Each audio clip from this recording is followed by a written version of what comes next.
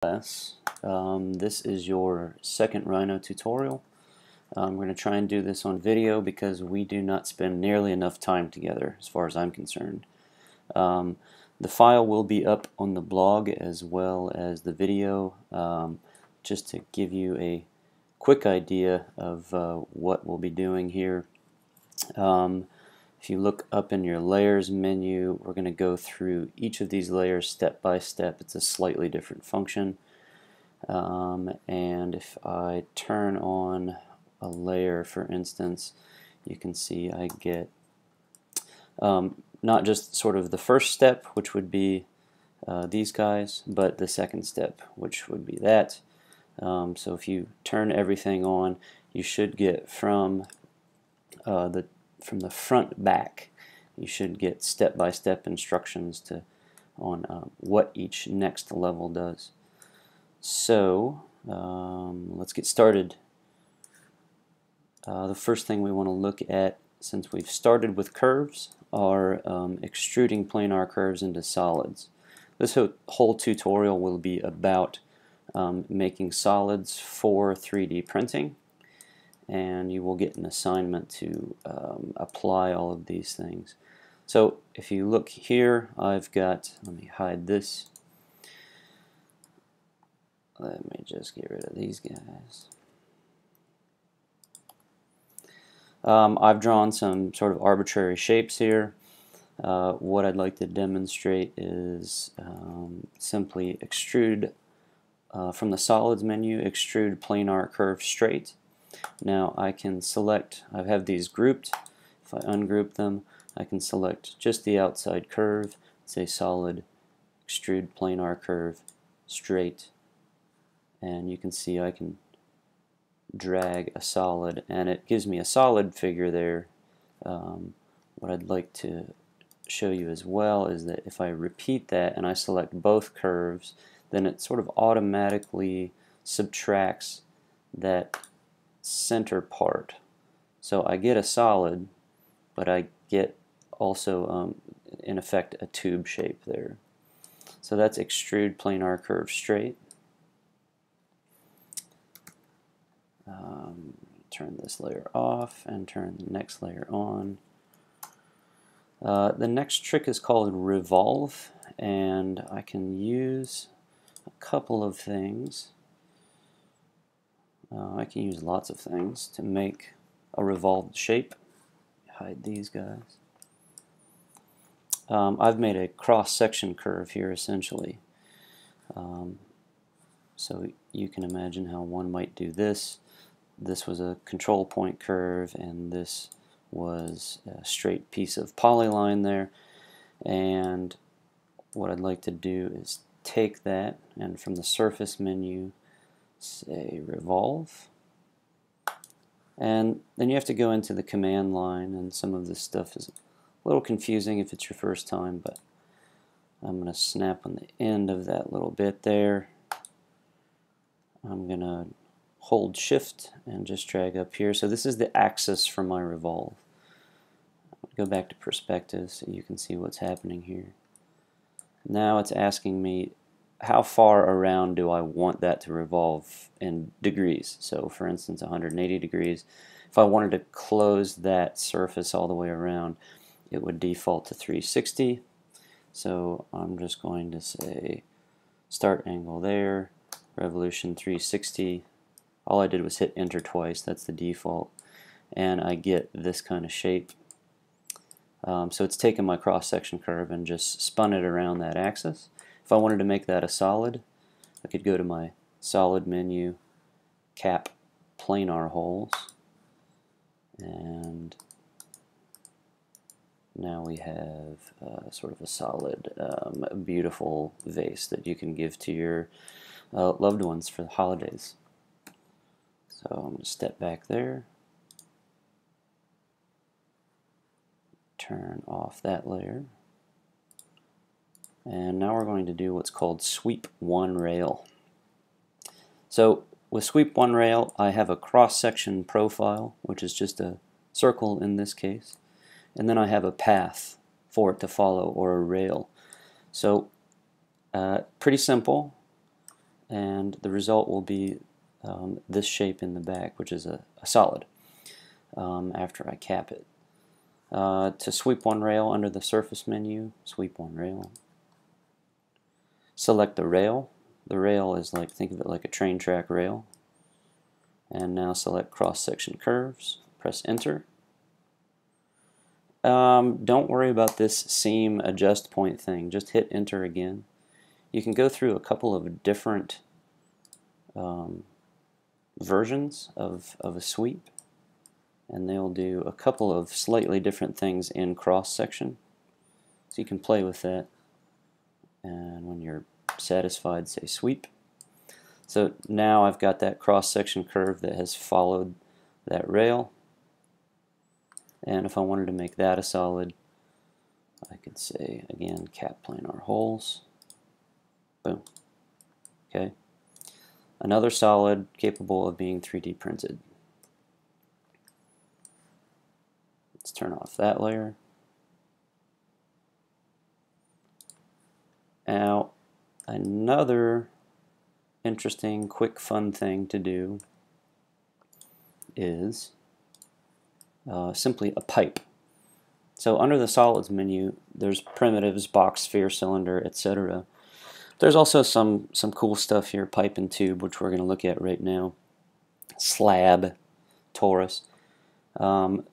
So under solid modeling, you're going to find a lot of the tools that you should stick with when it comes to 3D printing. It will cause less trouble in the end. So we're going to do pipe. And if I look at the command line, it says select curve to create the pipe around. So I'm selecting this curve. And now it's saying what's my start radius in the command line. So arbitrarily I'm going to say this. And what's my end radius?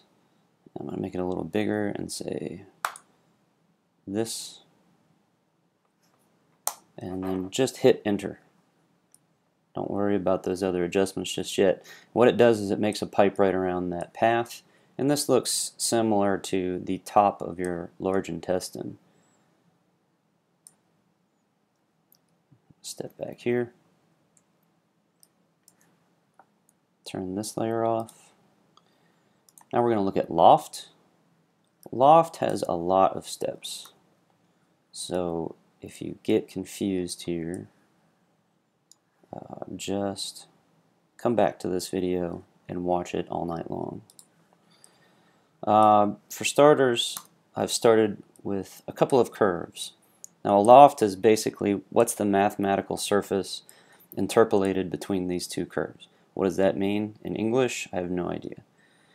But if I select both of these curves and I go to my surface menu and I say loft, then what I get is sort of a mathematical interpretation between this curve and this curve. And I've lost a lot of the height here. I can also change a little bit about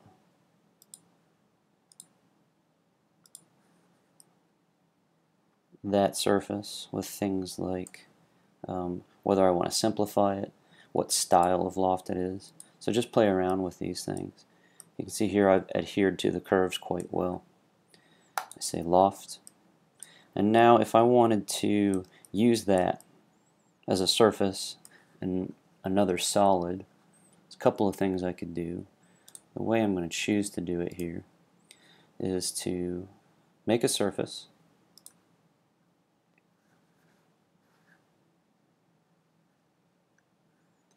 based on a cross-section curve. So I'm just going to make a box of a curve. Select that curve.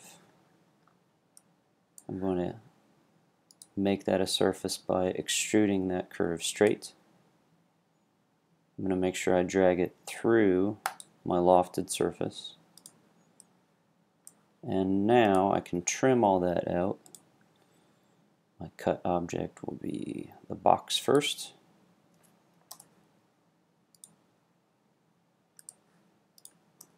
Get rid of these guys.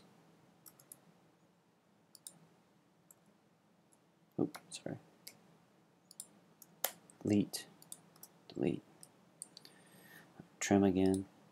Now my cutting object is the surface inside, and I want to trim out the top of the box. So now I've got the box with my wavy potato chip top on it, and I can join those. I still have an open side on the bottom. It's also planar, so I can say solid, cap planar hole.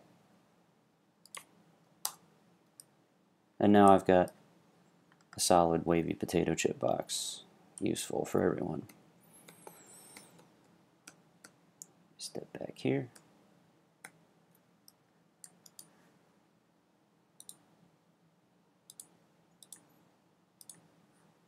Now I'm going to show you tube. So tube is under the solid menu. Pretty straightforward. All I've done here is follow the tube command or tube or type tube. And I'm going to go from the bottom up here. If you watch the command line, that's down here. It's going to say, what's this radius? Now it's going to say, what's that radius? That's the interior radius. And now I can extrude that as a solid. Alright. Nice and simple.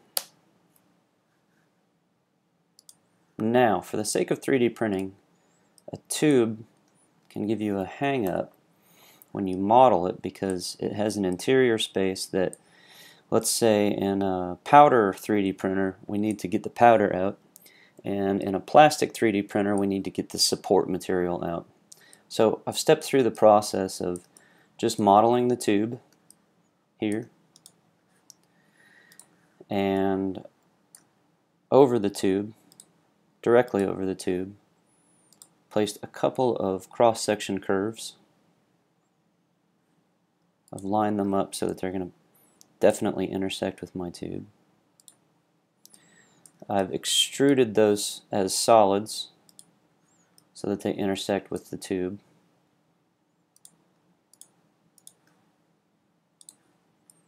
Okay, so if you look in there, there's my solids. And then I've done a Boolean difference, and I've just subtracted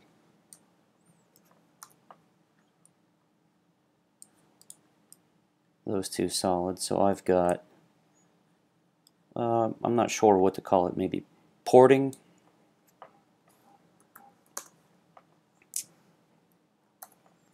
But you can imagine if this were a tube that you 3D printed, now I have a space for the powder to come out of the interior or the support material to dissolve from the interior and actually drain out.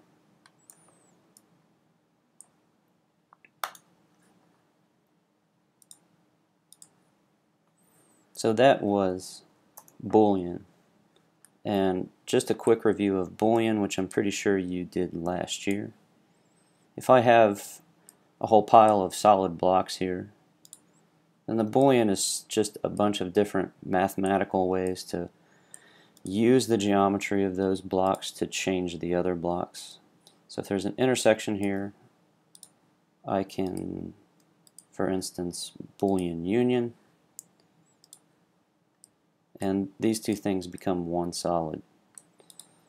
Right? Pretty simple. If I were to take this one and intersect it rather with the sphere, let's see if we can crash Rhino here. I could Boolean difference. If you watch the command line, it says select what you want to subtract from. I'm going to subtract from my cone here. Hit enter. And what do I want to subtract with? Sphere, and hit enter. And then I get this nice spherical cutaway from my piece. Okay, and it's still a solid. Boolean is solid modeling. So this piece is fit to 3D print. Another holiday gift, perhaps. The last Boolean I want to take a look at is split, and this can be really handy. I've made just a flat planar curve here, and I've done that. Let me step through this. This is pretty useful. I've done that by going to my surface menu and saying plane and saying cutting plane. So if I know I just want to cut a plane through something, this is available to me. Select objects, press enter. The start of my cut plane, I'm going to just arbitrarily say it's right here, and the end of the cut plane is right there. Now what Rhino does for you is make sure that that plane intersects that solid in a way that's going to sort of increase your chances of a successful Boolean split. So if I go to my Boolean menu, say split, select the surfaces to be split, and hit enter. Select the cutting surface, and hit enter. Now, if I get rid of this, what I have is a solid of that and this. I can delete that and see I still have a solid here. Okay, that is the review. More to come on editing files for 3D printing, where we'll go over how to patch up little holes, because your geometry is going to be so complex and beautiful that you'll need to do a little bit of repair, as we all do. Thanks. See you soon.